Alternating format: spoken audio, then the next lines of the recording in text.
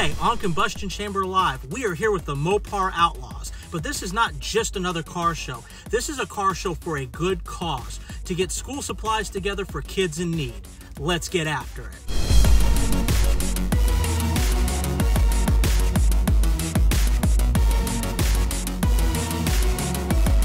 And let's get things started off right with my good friend's Hellcat here. Sunstorm, Decepticon themed car.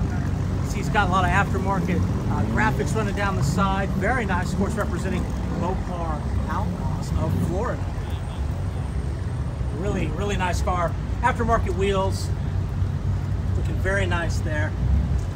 And like I say, some of these cars are themed. So like I said, Decepticon Sunstorm right there. That's pretty cool. And people are still showing up. I mean, look at the turnout. Of course, we got radio stations showing up. It's crazy here. But like I said, good cause. And right here, we got some more Mopar Outlaw action happening right here. So we've got the Dodge Charger. This is a V6, 3.6 liter, which is marked right there on the engine shroud. Beautiful bright green color. I love this color combination with the red accents and the carbon fiber that run down the middle of the car. Very, very nice looking. You know, whether it's, you know, V6, V8, supercharged, naturally aspirated, we all love these cars. I started out with a V6 Camaro. That's where I started. So when I see a 6-cylinder, hey man, it's all good with me. And yes, Chrysler is Mopar. Here's another car that is with the Mopar Outlaws. And as you can see, it's the same platform, same engine as the one we saw right over there. Very cool car. This one has been taken to the nines. And that's what's pretty cool about some of these 6-cylinder cars, whether it's a Challenger or a Charger, is that what a lot of guys end up doing is they end up putting a lot of looks and appearance into it, which is great. And this guy has spared no expense. A little Jurassic Park reference there. But definitely has it all decked out. It's got those aftermarket wheels. I don't know what those are called, but I see them everywhere. The lug nuts with the they look like an arrow or a fine tip to it. Not sure exactly what those are called, but pretty neat looking. And definitely a nice car with this deep, rich, metallic blue color. We have a lot of Jeeps showing up, which fall under Mopar as well, and Mopar Outlaws and other clubs coming in. Challengers, Chargers. Got a huge turnout.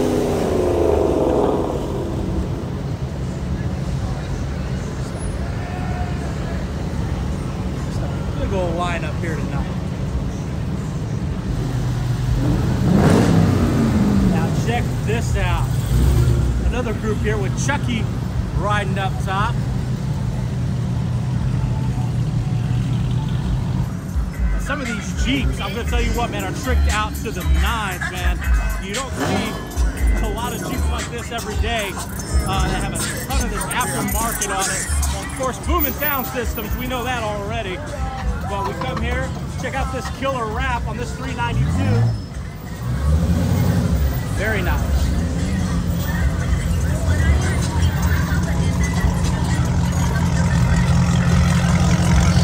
Sounds good.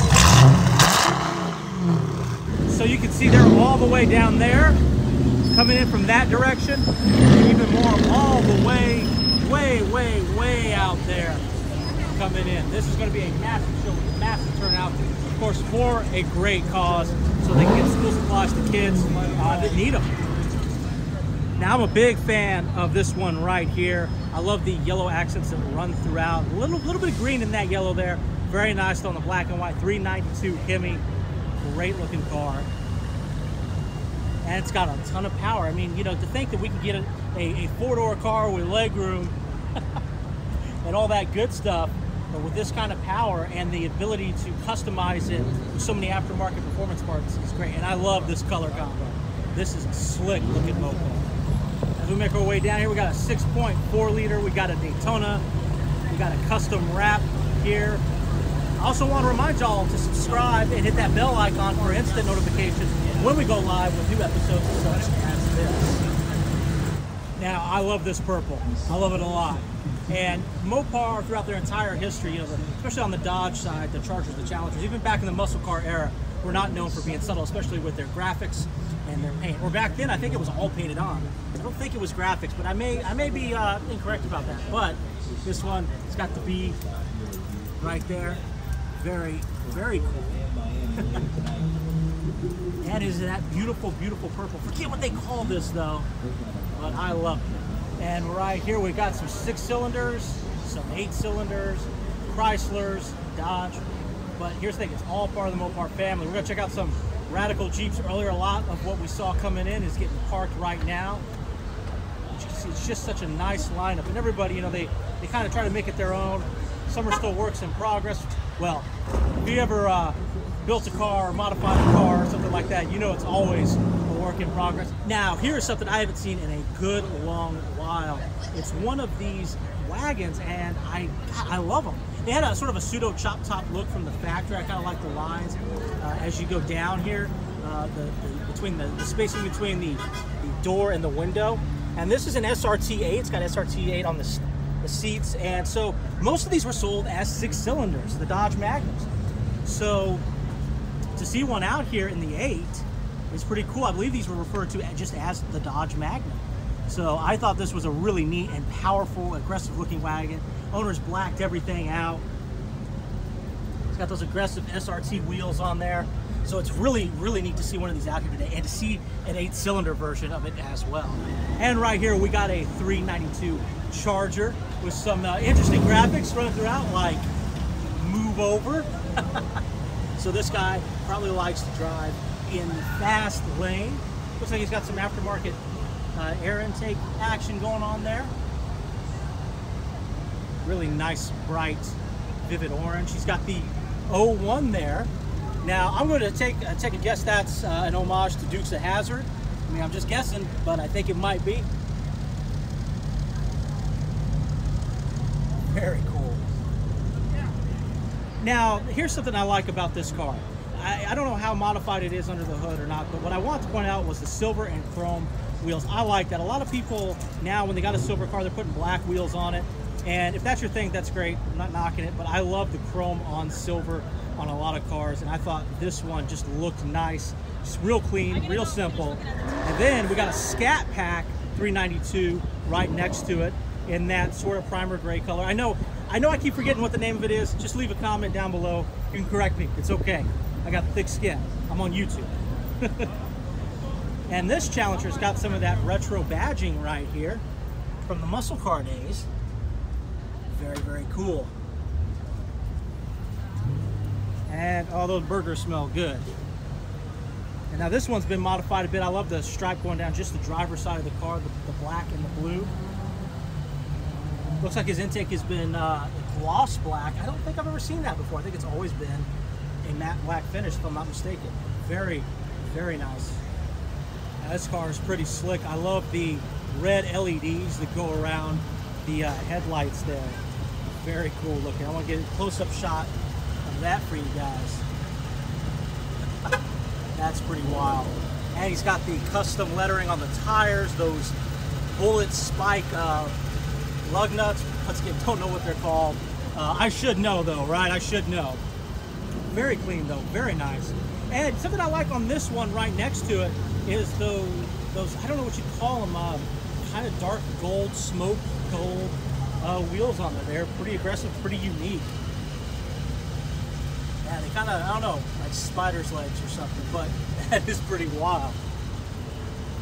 Now, I love this green. If you go to our YouTube channel, check out our Hellcat episode. It's one of one Challenger Hellcat with this green, and this green is a revival of a color they had back in the late 60s or early 70s. Absolutely love this color. Now, what are those yellow things at the bottom there? Well, I thought it was a styling thing, something you bought aftermarket, but if my understanding is correct, these are actually safety pieces that owners choose to leave on or put back on, and I believe they're put on there during transit, during the delivery of the vehicle, but people seem to like that yellow accent. When I first saw it, I just thought it was some sort of aftermarket or possibly an option for looks, just a look thing. But if you look real close, right here, and I hope you can see that, it says to be to be removed by dealer. So very, very interesting that they keep it on, but it's a looks thing. It's very popular right now. Of course, love the Charger in just a classic blue. Not quite like my GTO, but still very, very close in color. Blue just happens to be one of my favorite colors. I think that car looks nice. And here we've got a Challenger with some custom graphics work on it. Some of this might be factory as well, but I don't think the fighter jet logo right there comes from the factory. But you know, he's got the Brembo brakes on it, the slotted rotors, which, if I'm not mistaken, all of this is something that you can get from the dealer now, which is pretty amazing. The factory options and all the things that you can get now, I mean, the level of performance you can get just straight from the dealership is pretty amazing. So what does Mopar mean exactly? Is it just Dodge, or is it a whole variety of companies? Well, that is the correct answer. It's a variety of companies, so it's Dodge, Jeep, Chrysler, Ram trucks, and it encompasses a lot of different brands. And they share some parts, they sometimes share engines. So you're gonna see a lot of, you know, Hemis in various vehicles by different names and different manufacturers. And I'm now down next to this Challenger because I really like those, I don't know what color you call them, bronze-ish, on this dark silver metallic. Looks really nice. It's got the scarred eye there. Very cool. When we make our way down, I love this light blue. The new wide body, when they debuted it, you know, or at least through the ads, they had this light baby blue color on there. I don't even know if you call it baby blue, but I love it. And once again, what did I say? Mopar encompasses trucks as well. So here's one of these real custom, big old Ram trucks. These things are huge. Let me try to get the full thing in there for you. Lots of chrome, aftermarket wheels. It's got the air cleaner right on top. That's pretty cool. But it feeds, yeah, it feeds right down in there. So it's got to be functional. I assume it is. You don't want your engine overheating. So I haven't seen that set up in a long time. Usually when you see an air cleaner right on top of the motor like that, of course this one's further forward, you know, that's carbureted engines, old school stuff. Around here, he's got the Dodge Ram and the Punisher logo on there. This is a limited edition, or the limited edition. And we come back here, it looks like he's left something up he must want us to check out, which is his sound system under his back seat here. So I'm pretty sure that this thumps pretty hard. Of course, I love my music, so you know, a sound system like that for a lot of people is a must. And this is pretty trick too. He's got the stitching down there, the wood grain, and he's got something that all of us, you know, hot rod people or big truck loving people feel the pain on, and that is the trying to pull the back for me. No, I need more gas mileage, because you know what, a lot of these engines now take higher octane fuel, and they're not exactly the most fuel efficient. So, and one more thing, I brushed by it without noticing it, but look at the saddle straps right there. That's pretty wicked. I want to just highlight that before we move on to some of the other vehicles. Now, some cars out here like this Daytona put on a little bit of a light show for you, and we'll get a better look at this as the sun goes down tonight, but they've got those colored LEDs with a pattern going there. Very nice. And this one is still running. It looks like some of the family members are still inside enjoying that AC, because inside is packed. It's game night as well, so the venue is definitely packed. Love the black, white, and red look on this one. Very cool. Got a bright green Daytona, very similar to color, probably the exact same color as one of our episodes on Combustion Chamber, where he tore off an 11-inch piece of tread doing a monster burnout donut session for us. And right here we got another black Challenger. Very, very cool. So the row we just went down is now getting super, super packed. We just checked out these cars just a couple of minutes ago, and now they're having to stack cars in front of the already parked cars because this is just such a huge event. There's that blue that I like so much there. I wonder if we're going to see, or if they're available to buy, any of the new Charger wide bodies. And, you know, they released that video recently. So like I said, you got all kinds here. And some of them look the same, but they got different engines, different specs, different custom work on it. And right here, check out this custom 392 Durango. Pretty cool. So once again, that encompasses all of Mopar. So you get SUVs out here as well. Very nice. A lot of custom work and a lot of hard work put into this. So right here we have something that Jeep guys like to do, and I think it's pretty awesome, where they drive up on another Jeep. We've seen this before in previous episodes. I always like to highlight it. I think it's cool. I think the Jeep crowd is cool. Of course, my wife owns a Jeep, so if I don't film these, I'm gonna hear about it later. But really cool that they do this. Of course, these are all tricked out in crazy different ways. Aftermarket rims and tires. Maybe they lift them even higher. Suspension, graphics, lights, sound systems, wraps, you name it. Got this real aggressive looking, almost Decepticon-like, mean looking grill here. Coming around here. Got the doors off, open air. Very cool. Now I wonder, do they turn on the AC when they're going down the road in this? Probably not. I wouldn't. Very cool. And here is another Jeep, of course, with the doors on, but look, what looks to me, aftermarket fenders here, lifted. It's got that texturing on it, that sort of, what I used to call bed liner texturing, or this could be just the texture of the metal. And we have another killer lineup on the back row here. Got another pickup truck in a metallic black, very cool, with black badging. That's pretty wild.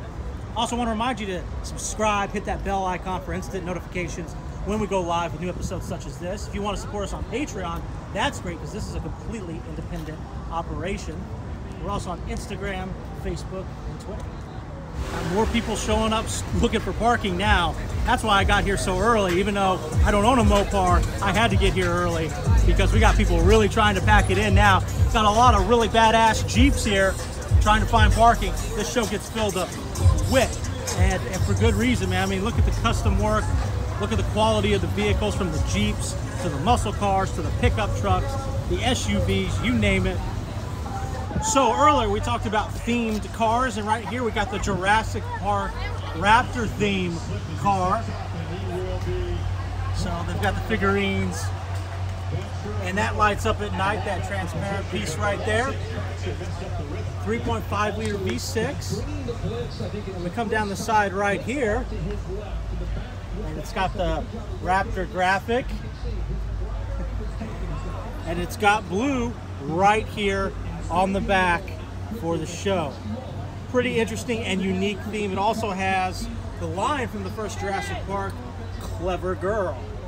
And right here we got something pretty wild, a Hellcat with what looks like aftermarket or custom carbon fiber wide body kit there.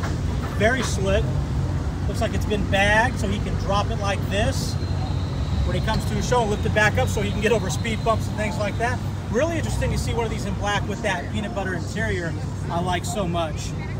With some, looks like orangish, reddish accents around the dash and the console. Very, very cool.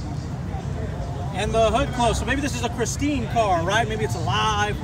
If I get too close, it'll try to kill me because it knows I'm a GM dude. Very cool work though on that carbon fiber. So this is what it's all about here today, is getting school supplies. You see they got these big boxes filled up, getting more as more people show up.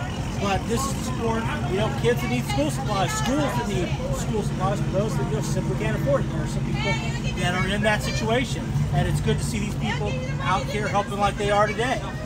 I hope you enjoyed today's episode. I want to thank the Mopar Outlaws specifically. They're a great group of people, and I always enjoy filming their cars. And don't forget to subscribe and hit that bell icon for instant notifications when we go live with new episodes such as this.